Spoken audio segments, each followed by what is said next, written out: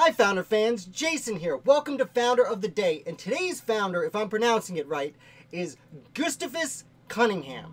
And to help us talk about Gustavus Conyngham, we have a special guest, Michael Troy of the American Revolution podcast. Michael, thank you so much for being here.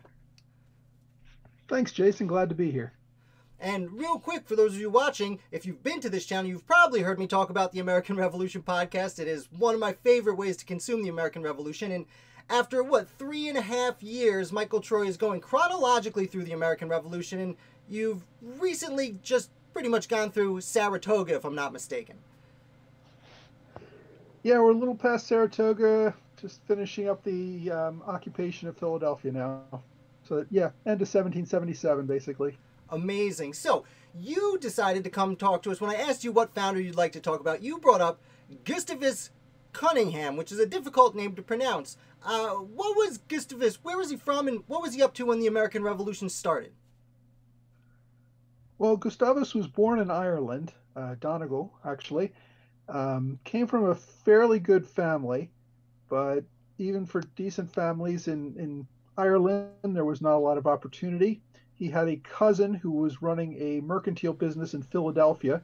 So as a relatively young teenager, he crossed the Atlantic to Philadelphia and started working for his cousin, and very quickly became a merchant seaman, loved life at sea, and very quickly was captaining his own ships. This was in the 1760s, about 10 years before the war began. So by the time the revolution began, he was the captain of a merchant ship and a pretty successful Philadelphia sea captain. Excellent. So the war breaks out, and since we're talking about him, I'm assuming Gustavus decided to become a patriot. And what role did he play in the revolution itself, if any? He did. Well, his first significant act on behalf of the revolution was to sail a ship to Europe in 1775 in search of gunpowder. The colonists, the Continental Army, was in desperate need of gunpowder, and he sailed his ship, the Charming Peggy, to France and the Netherlands in search of gunpowder, and managed to get his ship seized, and found himself stuck in Europe for almost a year without anything to do. Where was his ship? I'm sorry, where was his ship seized? Was he in France at that point? He was actually in the Netherlands at the time. The British had spies everywhere, and they were, of course, desperately looking for troublesome Americans who were out trying to buy powder and guns and all sorts of other implements of war. So they caught him in the Netherlands, and the Dutch, as well as the French and pretty much everybody else, had treaties with France saying, we're not going to sell armaments to people who are at war with France and or with Britain. So the Netherlands was obliged by its treaty to seize the vessel. He ended up having it stuck in port for a long time, and basically he got robbed. Some people broke into his ship, stole all the contents of it. He ended up trying to sell the ship to some Dutch officials. They ended up saying, yeah, okay, thanks for the ship, but they never quite got around to paying him for it. So he pretty much lost everything. This was early 1776 by this time. So he hung around in Europe for a while, and eventually figured out that the American commissioners were in Paris, so he went to go pay them a visit to see if they could help him with getting a new ship and a new crew and put him to use. So when he went there, the commissioners, I'm assuming you mean Benjamin Franklin, Silas Deane, and Arthur Lee, were they helpful for him? They were. It took almost a year for him to actually get a new ship and to get everything he needed, but they did help him get a ship, and Benjamin Franklin actually gave him a commission as an officer in the captain in the Continental Navy. So with that, he was all ready to get back out there and do some more damage. And he spent several months sailing around the waters off of England, the English Channel, the Irish Sea, that area, capturing quite a few prize ships, and he brought them back to Dunkirk in France. Interesting. Now this, Yeah, I yeah, this, know, I knew that the commissioners in France were giving out officer commissions to the French people and other officers who went over to fight in the Continental Army, but I didn't realize they were giving out commissions to Continental Navy officers, for lack of a better term. That's really interesting. So, what does Gustavus Conyngham do after he leaves Paris? He gets this ship and he takes off. What does he do from there?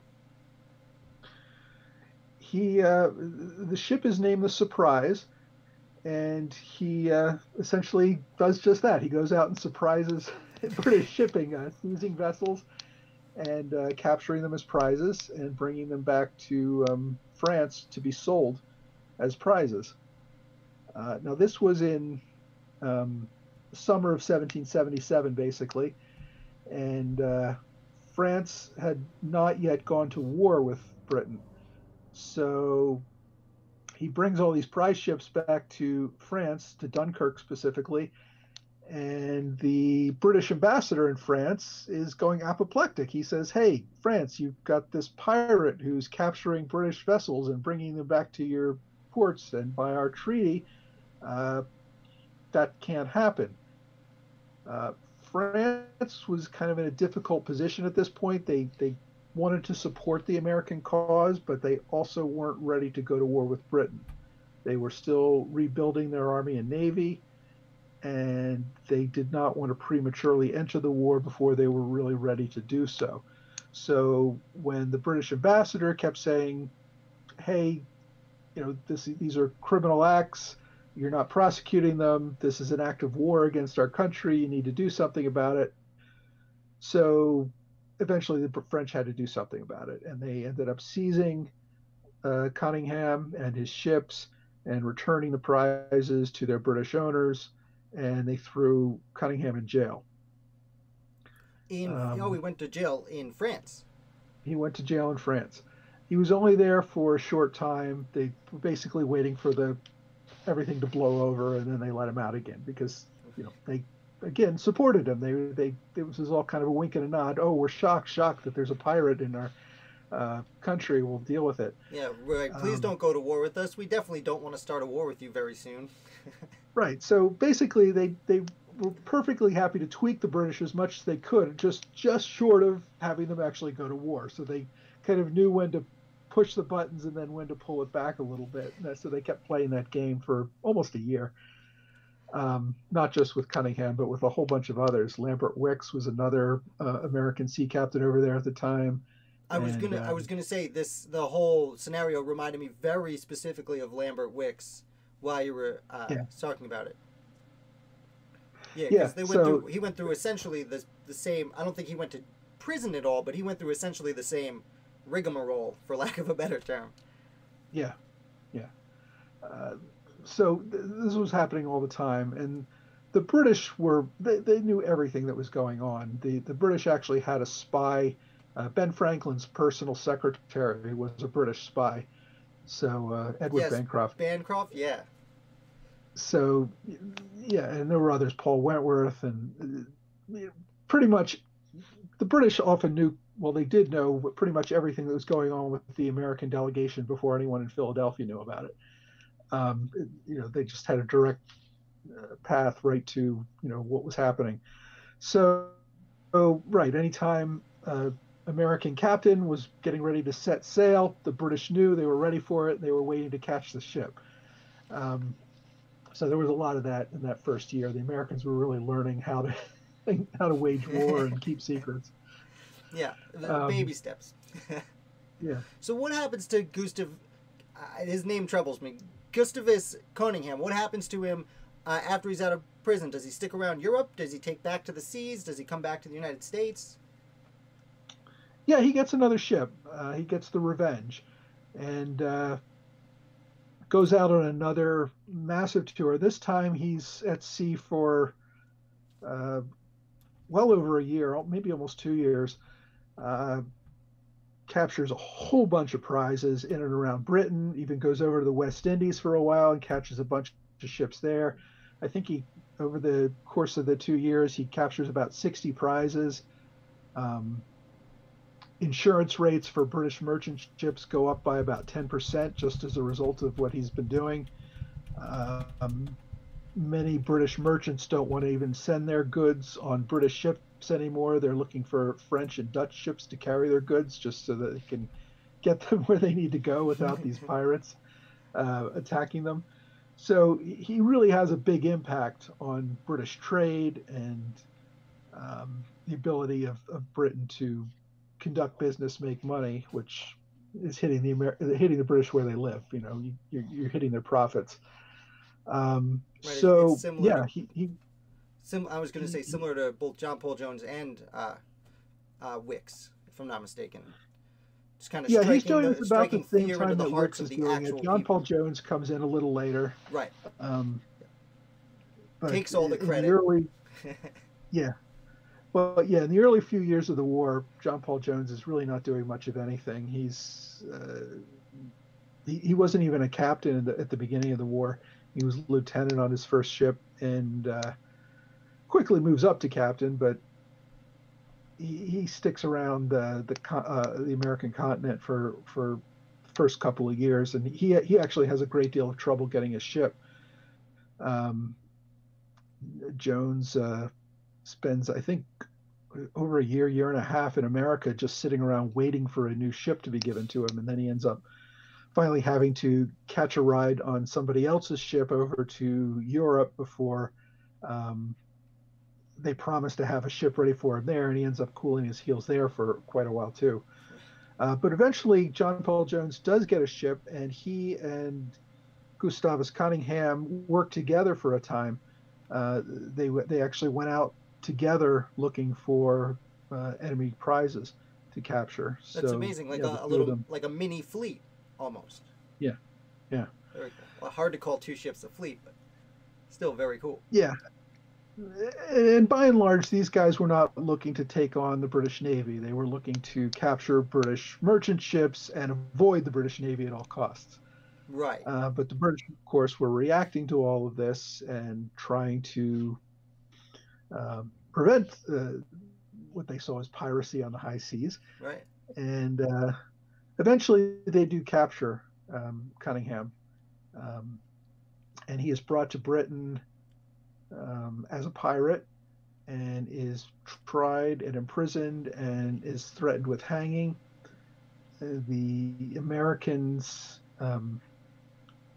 tell British officials that if Gustavus is hanged, that they're going to hang 6 British prisoners in America in retaliation.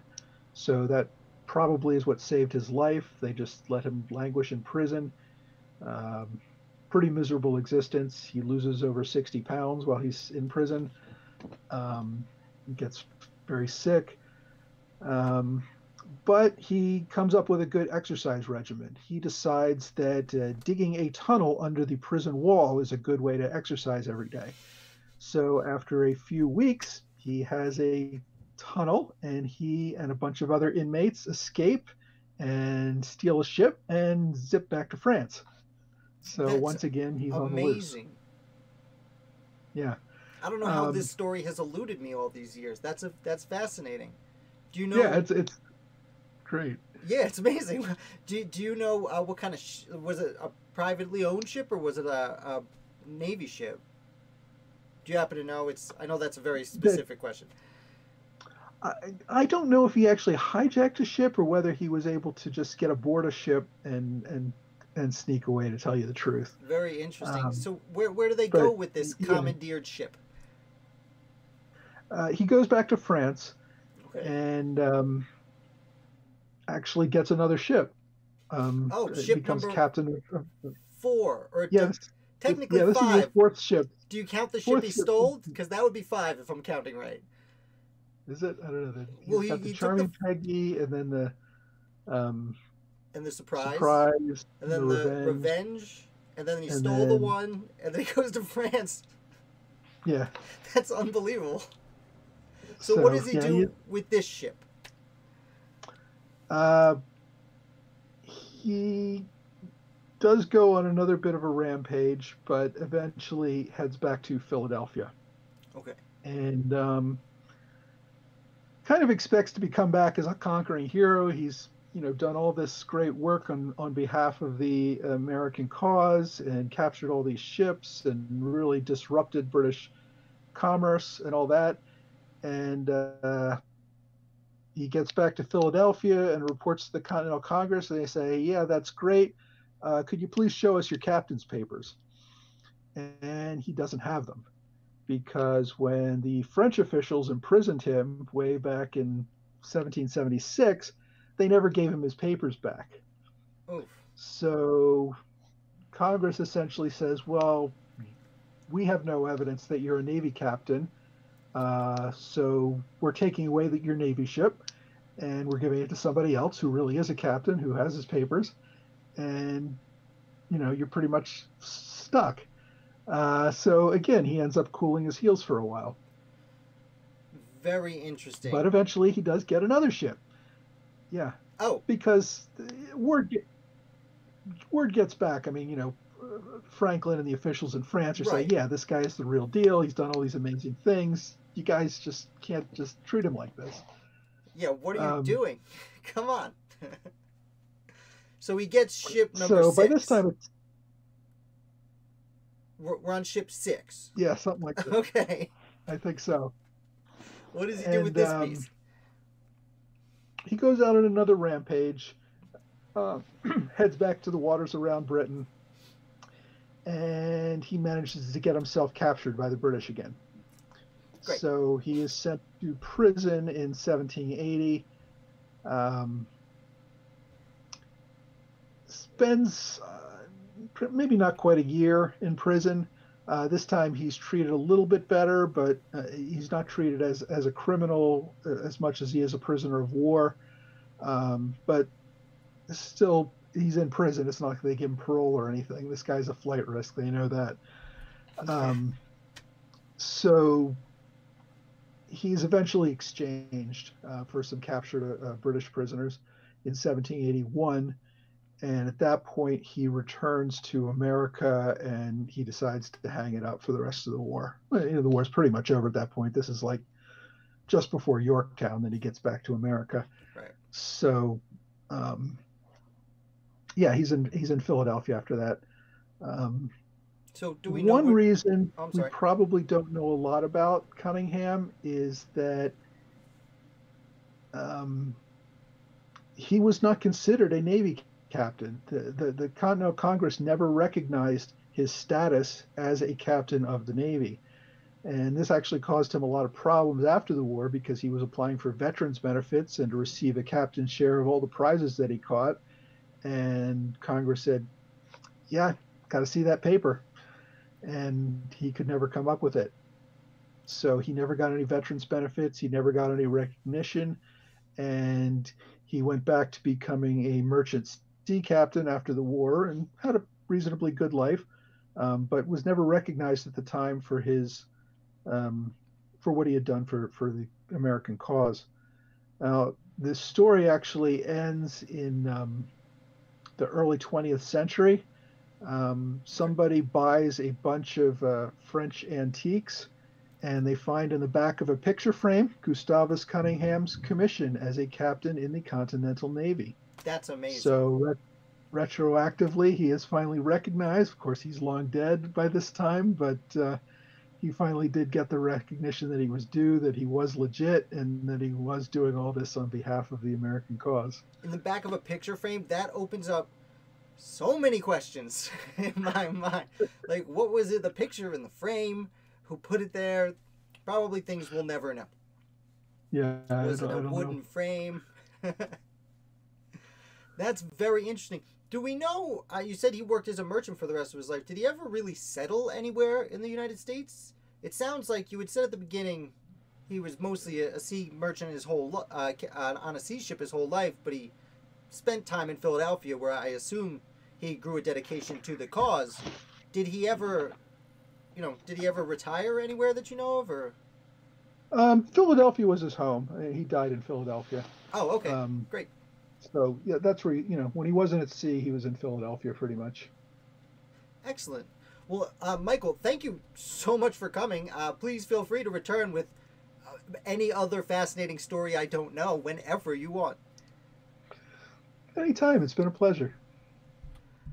Well, Founder fans, thank you so much for watching. A gigantic thank you to Michael Troy from the American Revolution podcast for coming over and hanging out with us. There are links in the description below to his website. You can listen to it wherever podcasts are available to your ears. I listen to it all the time doing dishes, whenever I'm in the car. It's the only thing out there I would assume that's better than Founder of the Day. So big thank you again to Michael Troy for being our guest. And a big thank you to you for watching. Make sure you hit like and subscribe. Tomorrow we're going to be talking about a woman pirate who gets hung in Massachusetts. So definitely like and subscribe and come back for that. And we'll be back with that other Founder for you tomorrow.